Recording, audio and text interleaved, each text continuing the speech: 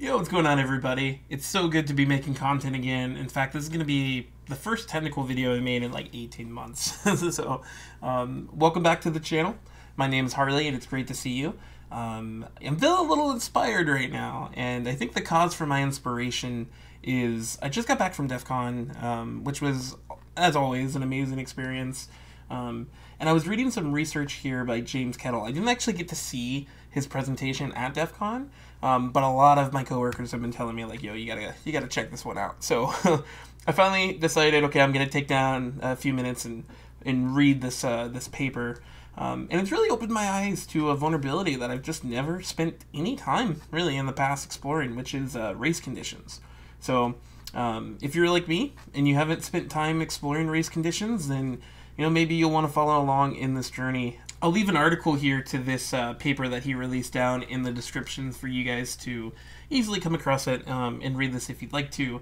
But it looks like Portswigger has actually released a handful of Web Academy labs around race conditions. So I was diving through them, just kind of like exploring the vulnerability, and I don't know, it felt like something that I could totally make a quick video on. So if you guys wanted to go along this journey with me, exploring race conditions, then let's just dive in.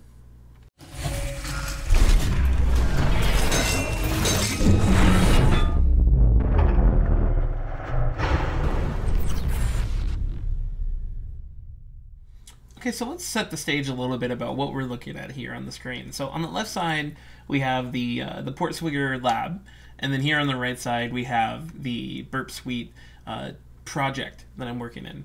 And so let's just kind of start by diving in and figuring out what we need to do. And so the goal of this lab is for us to successfully purchase this specific item, this elite leather jacket, and we want to purchase it at a unintended price.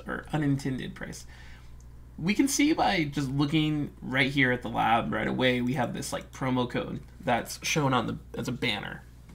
And then if we look at the price of this jacket, it's a very elite price here of 1337. So I'm just gonna start by signing into my account, and then we'll start poking a little bit and try to understand like the behavior of this application. And so they give us this user, which is Wiener, the password is Peter, and we'll get signed in. And then once we're logged in here, we can see right away we get like, oh cool, you've got a store credit of $50. This is awesome. By the way, while we're interacting with this web app, I'm gonna just keep the HTTP history tab open so that way we can just see the requests that are going through as we interact with the application. And so if we come back to the home page, we see all these different items here, and if we view the details of this specific item that we're wanting to look at, let's just add this to our cart. And when we do, we see a post request to this cart endpoint, and it contains like the product ID of the item we added, as well as like how many of them that we want. So that's great. Let's go take a look at our cart now. And so now we have a GET request to the cart, and this returns back this page where we can see the items that are in our cart. We can see like the total checkout price. And so we also see now a field for us to apply a coupon. So I'm just curious what happens if we take this coupon, we add it, and we just try to apply this real quick. We can see, okay, cool, we've got a pretty decent discount. We have this post request to this cart coupon endpoint, and it looks like that contains a mix of a CSRF token as well as a coupon parameter here. And the response that we get back is coupon applied. And so right away, my first instinct is like, well, what happens if we just like send this request to repeater and send it a second time? And we can see, okay, so the coupon's already applied. So the application is doing some sort of check to see, have we already used this coupon? And if so, don't allow that user to use it a second time. This is where you might start thinking about like a race condition, in the sense that in order for the application to know whether or not you use this coupon, it's got to go store that data somewhere, So like maybe in the back end of the application, it's got a variable that's like, has use coupon equal true or equal false, and something like that might be going on. So what happens if we were to send a request that issues many attempts at using this coupon within a very, very short time frame? The race condition, right? Are we able to potentially apply this coupon more than once? Okay, so now that we know that we can apply this coupon code let's see if we can actually do a race condition and exploit this coupon code. If I remove it, I want to make sure that the application would then allow me to come back to our request here of post cart coupon and submit this a second time. So I'm going to send it, and we can see, yes, coupon applied successfully, right? If I try to do it another time, it says, no, it's already applied. But as long as we come back to this page and we remove it first, it allows us to send it another time. So that's good. That means that, you know, if we need to like reset or whatever, it's easy enough to do. So right now we have the coupon applied because I just sent that request. I'm going to remove it again. And now what we want to do is actually make a series of requests here. I'm going to close this tab. And so we're going to make a bunch of these requests. And it's really easy to do. You can just like Control R, and this will send it to repeater again. And we're going to probably send maybe like 20 of these. So I'm at like 115 right now.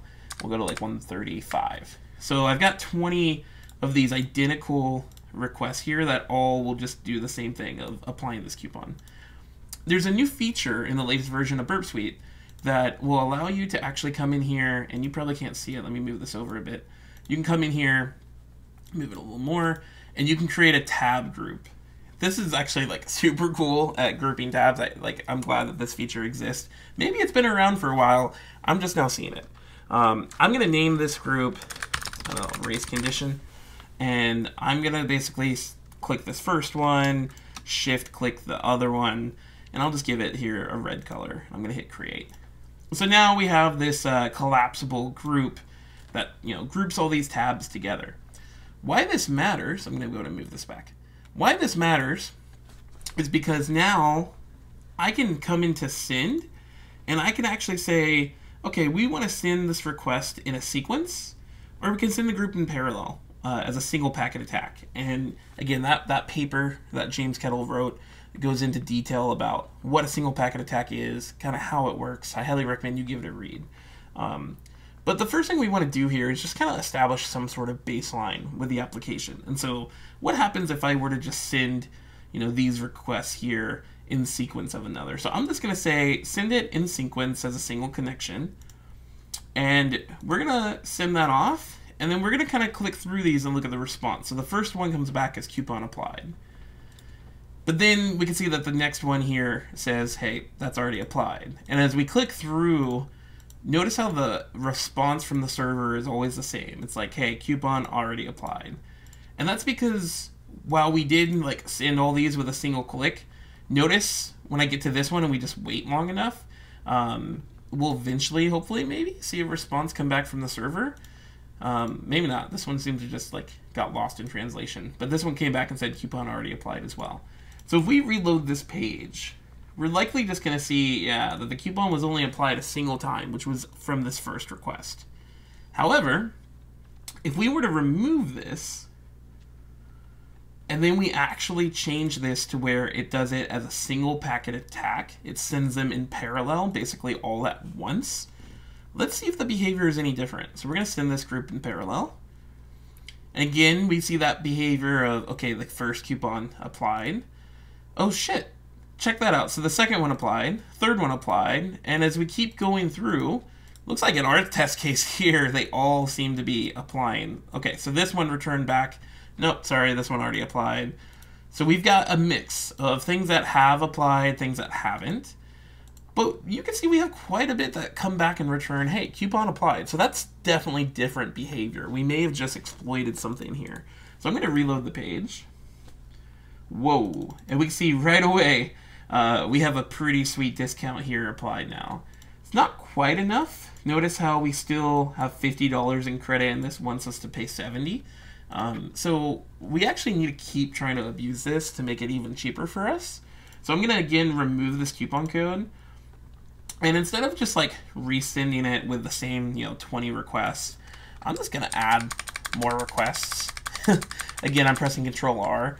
So I just added a bunch more requests here to our group. And then we're going to do the same thing. We're going to send the group in parallel, single packet attack. And hopefully in a moment here, once that finishes, we can reload the page and we'll have good news. Okay, so this one actually was not even as effective as the last one. And I think that this is kind of like the expected behavior. There's a number of reasons as to why our race condition attack isn't always going to work consistently in the same manner. So I think really the idea here is we know that we're able to get some coupons to apply while others don't.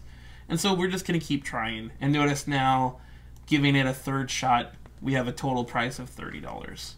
That is something we can do. So let's go and place the order. And we solve the lab. So yeah, this was my first time exploring a race condition. I thought it was super interesting. Hopefully I did an okay job at explaining it. But if I got anything wrong, let me know in the comments. And maybe we'll continue on with some additional labs. We'll see you then.